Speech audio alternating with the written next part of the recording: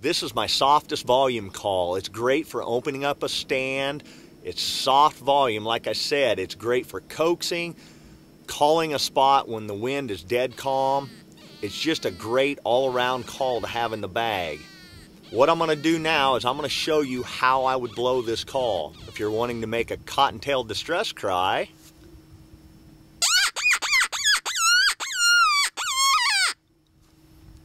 or if you'd like to make a mouse chirp.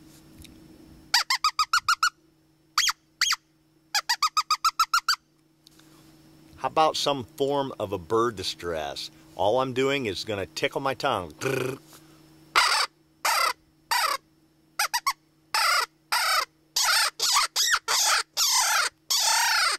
How about a jackrabbit distress cry? I'm going to go further in on the reed to make a deeper, raspier sound.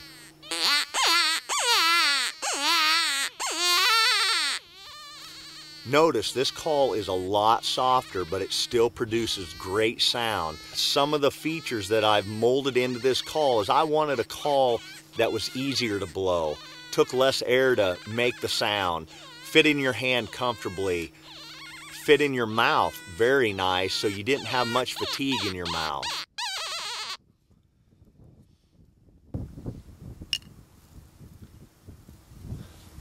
There's one right there.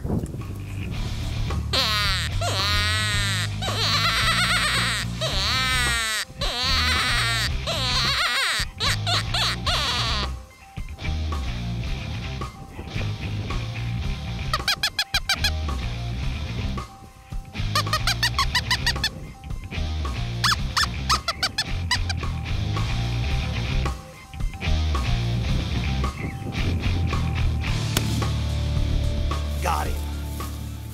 Well, as I had said, using the Ruffidawg Coaxer on this stand just to open up the stand. It's a great call for that soft sound. Whether you're in the woods or you're just, if it's dead calm, that first stand in the morning, it's just pin drop calm. What a great way to start the stand. Got it.